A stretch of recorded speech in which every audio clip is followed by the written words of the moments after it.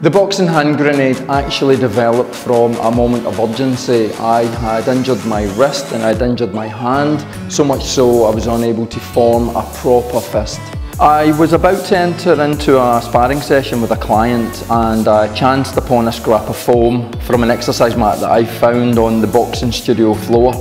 I unceremoniously loaded the scrap of foam into the palm of my hand inside my boxing glove and was able to make a true fist inside my glove. This inspired me to create a product, a training aid that would enhance the structural integrity of the striking fist. Having reinforced the palm of my hands under my boxing gloves, I suddenly felt that my strikes on the punch bag and during sparring sessions had become far more powerful and explosive. That got me thinking about a hand grenade. As a boxing training aid, ultimately the boxing hand grenade offers implosive protection and explosive power.